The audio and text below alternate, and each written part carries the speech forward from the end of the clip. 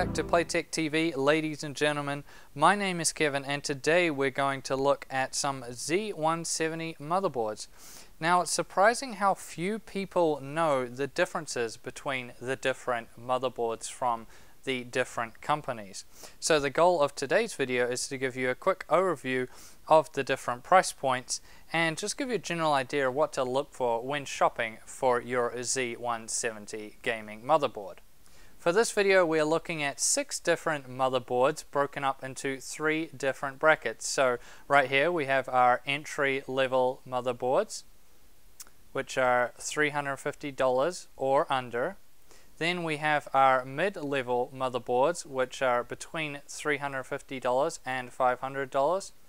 And then we move on to the serious stuff, the enthusiast level, the high-level motherboards from Asus and Gigabyte. And these are just the really special, really high-end $500 and over motherboards. For this video, we're only using full-size motherboards.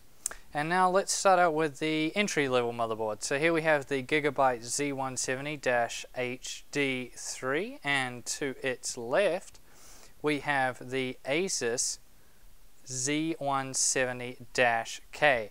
Now both of these are entry-level motherboards, which means they have kind of standard things like just normal display connectors, VGA, DVI, HDMI. Single PCIe times 16 slots, so no SLI is going to be happening here. But Crossfire is still supported. They'll have at least 6 SATA ports and USB 3.0 ports and things like that. So that's all pretty standard stuff from here on out. Now what the Asus does quite nicely is that it comes with a USB Type-C port, which I like to see, and it also comes with USB 3.1 ports, so I really like that too. It also has some protection from surges and over voltage if you're going to be overclocking your CPU, so that's always good to have. And the RAM capacity goes up to 64 gigabytes on the Z170K, whereas on the Gigabyte it only goes up to 32 gigabytes. Now speaking of the Gigabyte, it has only USB 3.0, so it doesn't have any USB Type-C or USB 3.1. However, it makes up with this by having plenty of USB 3.0 ports. It also has 3 SATA Express ports compared to the 1 that you get on the Asus motherboard, and it features surround audio. It also has a dual BIOS, which is going to be really good for overclockers. That's something the Asus doesn't have. And overall, both of these motherboards are going to get you in the door on Skylake. You're going to be able to chuck in your Skylake processor and overclock it, and it'll get you by. So let's move up from here and check out some of the mid-range motherboards.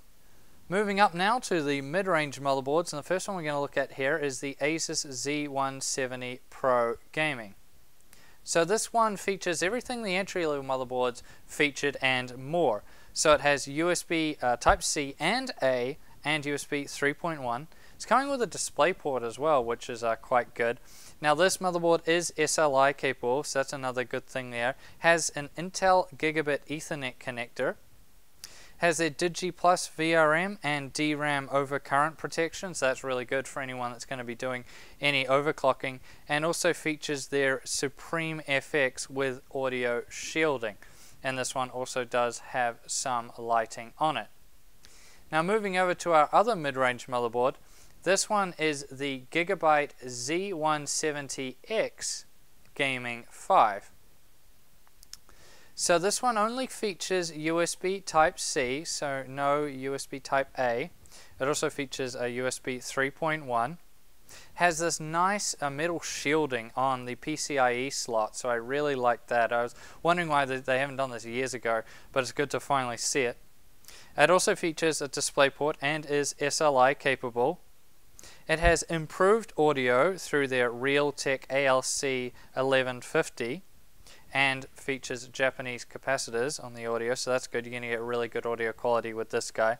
Has their killer gaming LAN and it also features a dual BIOS, which I really like to see. It just makes it so much more handy if you ever run into any problems having a backup BIOS that you can always switch to. Lastly, we have the Enthusiast and high-end motherboards. Now the first one we're going to look at here is the Asus Z170 Deluxe, and it's an absolute beast.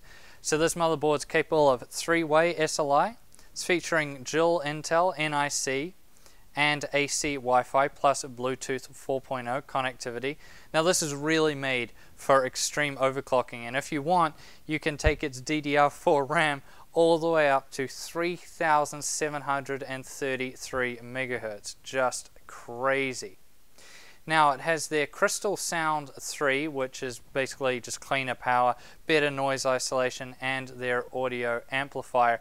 And this motherboard is just insane. The components on it are top notch, and this is what you really want to get if you're an enthusiast and you just want an absolute beast of a motherboard, and coming with the 6 USB 3.0 ports, as you can see there on the box.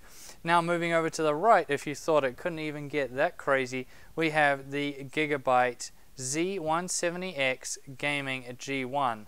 Now this guy just brings it to a whole new level of insanity.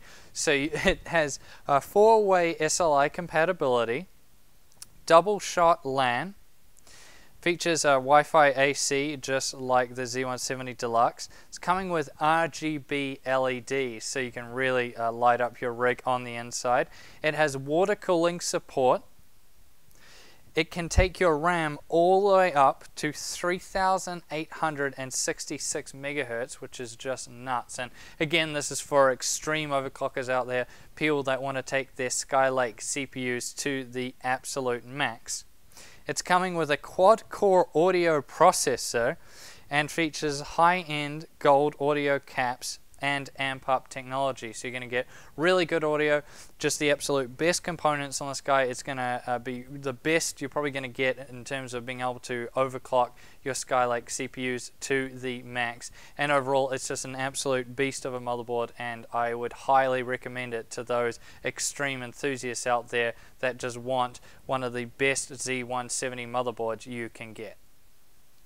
So hopefully this gives you an idea of what to look for, and we encourage you here at Playtech to look up the motherboard specs for yourself and make an informed decision of what you think will be right for you and what is going to meet your gaming needs, as well as your budget, of course. Now I thank you all for watching this video. Please subscribe to Playtech TV if you haven't already, and like the video, and as always, we'll see you guys next time.